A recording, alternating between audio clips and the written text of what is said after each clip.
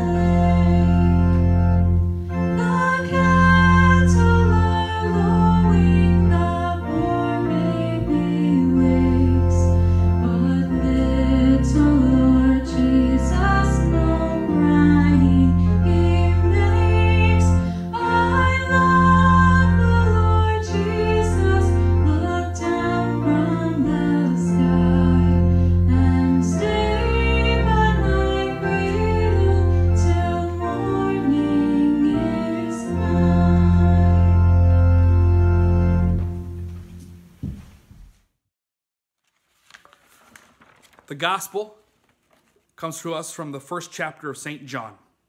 Glory to you, O Lord. In the beginning was the Word, and the Word was with God, and the Word was God. He was in the beginning with God. All things came into being through him, and without him not one thing came into being. What has come into being in him was life, and the life was the light of all people. The light shines in the darkness, and the darkness did not overcome it. There was a man sent from God, whose name was John. He came as a witness to testify to the light, so that all might believe through him. He himself was not the light, but he came to testify to the light. The true light, which enlightens everyone, was coming into the world. He was in the world, and the world came into being through him, yet the world did not know him. He came to what was his own, and his own people did not accept him. But to all who received him, who believed in his name, he gave power to become children of God, who are born not of blood or the will of the flesh or the will of man, but of God. And the Word became flesh and lived among us, and we have seen his glory, the glory as of a Father's only Son, full of grace and truth. From his fullness we have all received grace upon grace. The law indeed was given through Moses. Grace and truth came through Jesus Christ. No one has ever seen God. It is God, the only Son, who is close to the Father's heart, who has made him known. The gospel of the Lord. Praise to you, O Christ. Let us pray. Good and gracious God, as we continue to celebrate Christmas and a new year of 2021, may you continue to give us new beginnings with Christ as our light and living word of grace and truth. In Jesus' name we pray. Amen. So do you like beginnings or endings to songs? Beginnings or endings to stories? Do you like the plot and the character development? Or do you like that happy ending, which typically comes? I realize that I like beginnings. Sometimes I like beginnings better than I like the endings. Knowing the characters, of course, in a drama or movie or story ramps us up to the end. One of my children's favorite Christmas movies is called The Polar Express. You guys know about The Polar Express, Tom Hanks, blah, blah, blah. Well, if you're not watching it within the first 5 or 10 minutes, you're completely lost. You might as well shut off the TV set and go on to something else, because it's so important to be there right there at the beginning to figure out what everything is going on, that it's Christmas and Santa Claus and all this other jazz. Oh, sure, with the endings, we all like the endings to, like, say, football games better than we like the beginnings. We don't know who the winner is going to be. We know the winner at the end, but we don't know who the winner is at the beginning. And we all kind of like the ends of movies, including The Polar Express, to find out if there is a happy or sad ending. But when it comes to years on a calendar, I like beginnings rather than endings. I appreciate the fact that it's a new year, a blank canvas, shall we say, holding much possibility. But on second thought, maybe it has more to do with the fact that last year has come to an end. And we all know 2020 has not been the best for anybody. We have these great thoughts. Hey, 2020, it's like vision, clear vision. But by the time we got to March, it was more like, hey, let's get through this year as quickly as we can so we can find a vaccine and get on with 2021. Of course, also 2020, we always think about the sins and the messes that we've created. But now they're part of history. And that history has come to an end, at least for 2020's sake. New beginnings are like that. The old is gone. The new has come. On Christmas Eve, I talked about surprises. Surprises to Mary and to Joseph and to the wise men and to the shepherds, all being very surprised at this baby Jesus coming as a manger, our God. And of course, some were surprised on Sunday when we came into church and we saw that we still have all the decorations up, including here at the Kinney abode. The Christmas tree is still up, and it's still got the lights and the ornaments and everything else like that. For many of us, our Christmas trees are packed up or sitting on the curb. In fact, I even threatened the congregation on Sunday, not really, just jokingly, that I was going to drive around to see if anybody had their Christmas tree out on the curb. But I'm never going to do that, of course. Of course, in America and around the world, decorations are coming down. Of course, the credit cards is going sky high. And Christmas is fading away. It's January after all. We already brought in the new year. But of course, in the church, we get one last view of Christmas today. The church season of Epiphany, which is the manifestation of the light, doesn't begin until next week. So technically, we still are in the church in the Christmas mode. But more than that, in the church, we are still reflecting on what it means that Jesus came into being into our lives one day, so many centuries ago. Of course, the Gospel of Matthew and the Gospel of Luke tell the story of that first Christmas, filled with all those details that we love to hear. The story of the manger and the young couple and the shepherds and the wise men. It is a story that we never tire of hearing. But when John wrote his Gospel, he has a whole different approach to Christmas. He begins his account of Christmas with three simple words that we know from Genesis, in the beginning. In other words, for John, Jesus didn't start at Christmas. Jesus has always been. In the beginning, before there were houses, before there were roads, even before there was a Bethlehem, Jesus was with God. In fact, he is the living Word of God, and he helped create the world in the beginning before anything else ever existed. John tells us this order in order to teach us that Jesus not only was God, but is God. It is a concept so huge to our faith that sometimes our finite minds have difficulty grasping it. That Jesus was in heaven with his Father and the Holy Spirit, the Ruach, but he came down to earth in a form of a human being.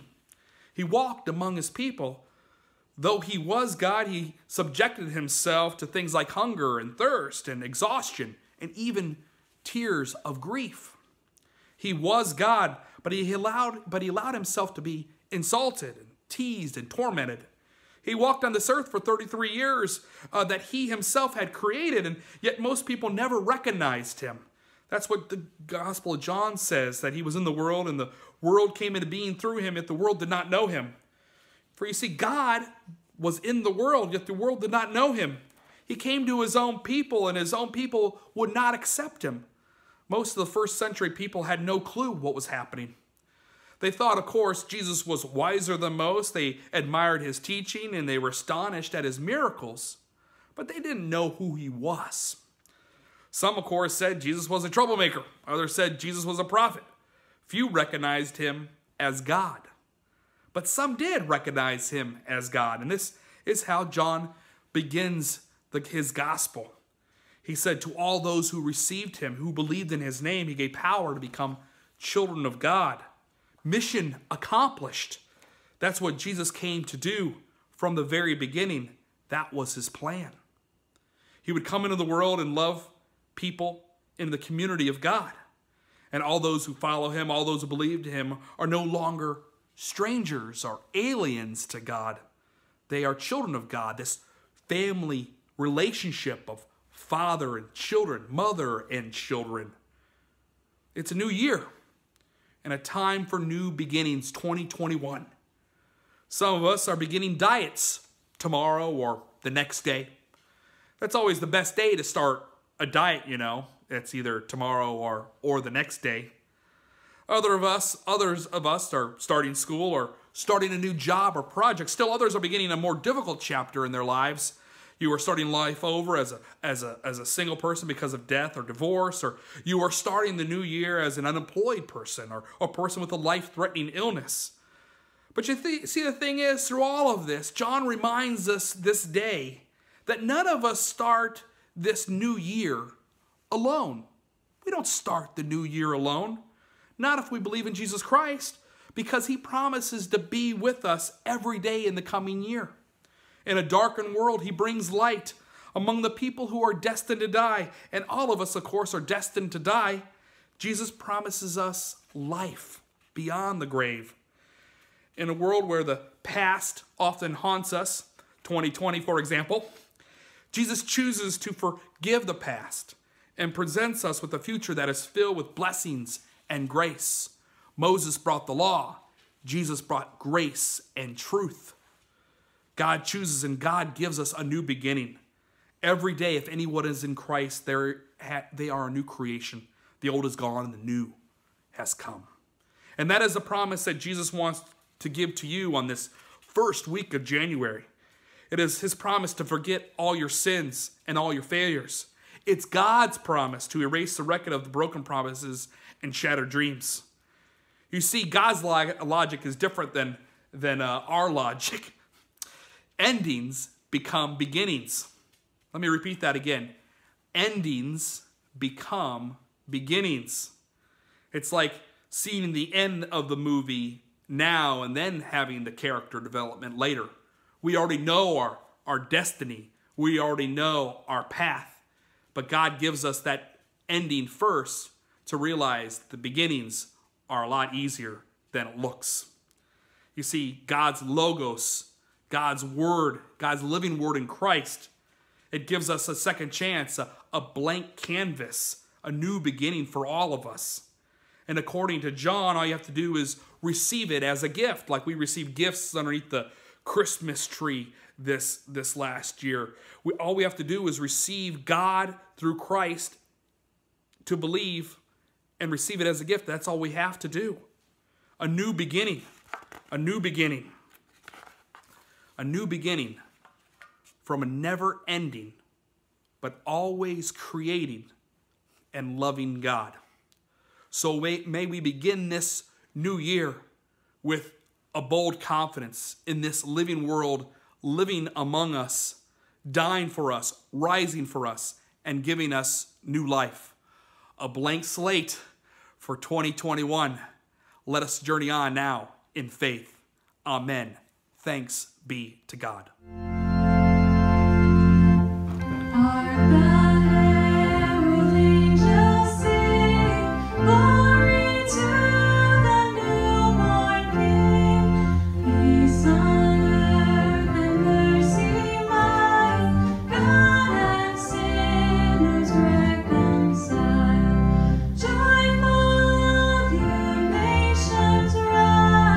Join the triumph of the sky.